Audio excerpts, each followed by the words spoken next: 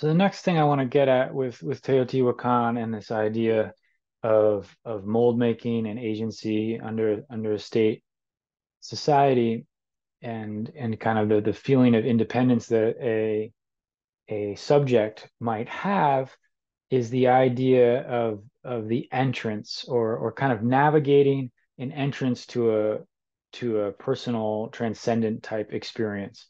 And the incense burners from Teotihuacan have this facade element, and this is the butterfly palace at Teotihuacan, and these are these kind of they're like head ornaments, but they're these kind of facade architectural facade moments that are really striking. And the incense burners operate in a similar way in that you have a facade and you have this kind of moment of reflection or engagement with a character that is within the shadows of it. And I call this entrance examination. And a similar thing happens with something like Notre Dame, where you have this facade, this kind of flat artifice that it's difficult to really know how deep or how how much volume there is beyond that facade. And part of the way that works is you're inundated with the kind of many surface changes and kind of glittering of intricacies. And that's a very there's a wildly similar feeling here with the T. You're kind of there's this frontal face with these kind of many moments, and you don't quite know where to look or how to assemble your entrance into this thing. And I think that's a fascinating parallel.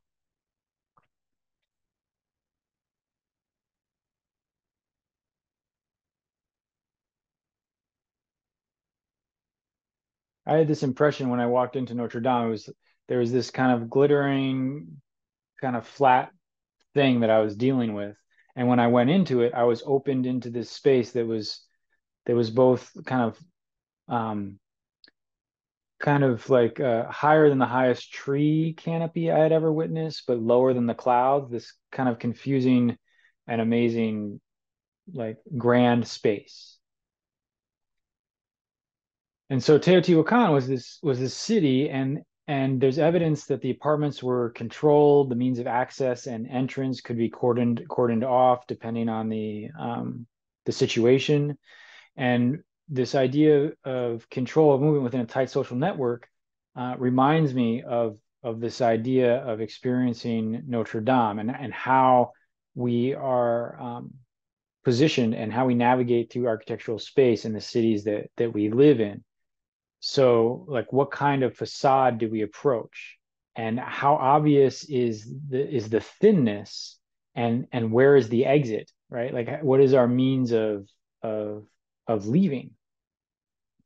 And to me, this brings up the idea of pressure on conformity in this kind of city, and it's that's also been there's a lot of research about that. It's not just me making this up, but if you look at like the Piero flagellation scene on the bottom right, there's this kind of idea that you navigate through this flagellation and then you escape through the stairwell in the back.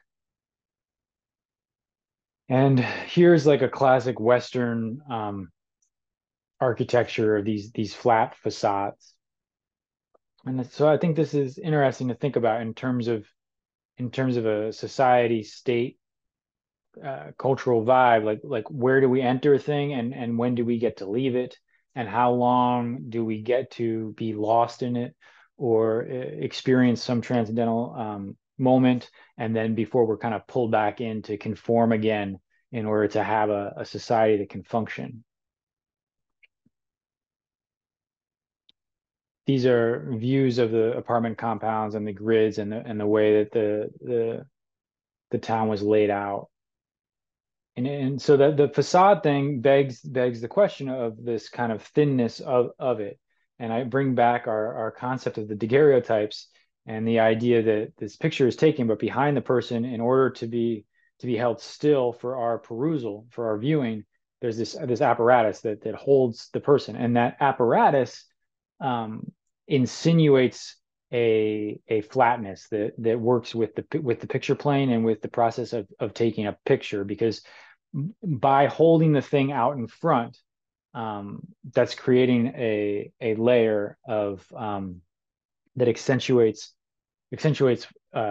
I guess it accentuates layers, right? So if you hold something in front, then you're suddenly dealing with something behind and something in front, something behind in a way that is two-dimensional rather than three-dimensional, right? The thing is hidden, and therefore we're not talking about what's important behind the object. And of course, what happens is you end up becoming more interested in what's behind it. So with a flat painting in a museum, the idea is that you're supposed to just look at the surface of the painting. You're not supposed to think about what's behind it. And so then, of course, as we think about art, we start to realize that the fact that the behind is not spoken about, we're going to be interested in that. And the front and the flatness is functioning off of the fact that there is a dimension to it. So when we look at the Teotihuacan incense burners, we often don't get to see this angle, but this is how they look from the side, and there is this kind of precariousness and thinness to the way they're presented and promoted on our consciousness. This is what they look like from the back.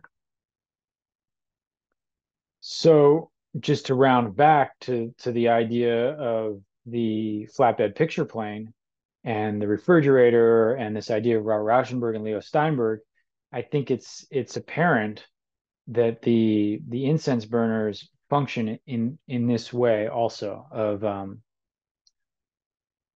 the actual hanging of the objects with our hands is part of the meaning of being able to transcend our physical space, or at least engage with some spiritual presence that is not here.